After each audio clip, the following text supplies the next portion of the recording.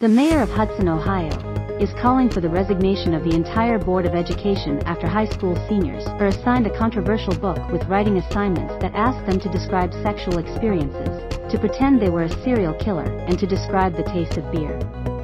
Copyright provided by NBC News. It has come to my attention that your educators are distributing what is essentially child pornography in the classroom, Mayor Craig Shubert said Monday at a board meeting. Copyright City of Hudson, Ohio image, Mayor Craig Shubert, City of Hudson, Ohio.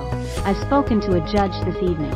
She's already confirmed that. I'm going to give you a simple choice. Either choose to resign from this Board of Education or you will be charged, the mayor continued. It's not clear what charges the board members could face. David Zuro, the board's president, said Wednesday that no member has indicated any intention to resign. While we respect the mayor's position within the city of Hudson, in accordance with the state laws of Ohio, the supervision of the public schools of this district is the responsibility of the Board of Education, Zuro said in a statement. The assignment that sparked the mayor's strong reaction was a book titled 642 Things to Write About that was given to seniors taking a college credit course at Hudson High School. The book contains prompts such as, write a sermon for a beloved preacher who has been caught in a sex scandal, describe your favorite part of a man's body using only verbs, choose how you will die, and write an X-rated Disney scenario, according to Cleveland.com. Other prompts asked students to write a sex scene you wouldn't show your mom and then rewrite the sex scene from above into one that you'd let your mom read. It also asked students to drink a beer and write about the taste and to list what television shows would be on their DVR list if they were serial killers.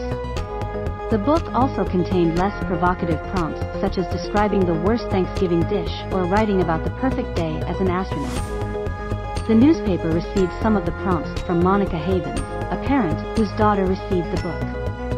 I asked my daughter if she had been reading a book with inappropriate stuff in it and she said yes, Havens said, telling the newspaper that some of the prompts are horrific. I can't even wrap my brain around a teacher. I don't care if it's for college credit, these are minors, she said.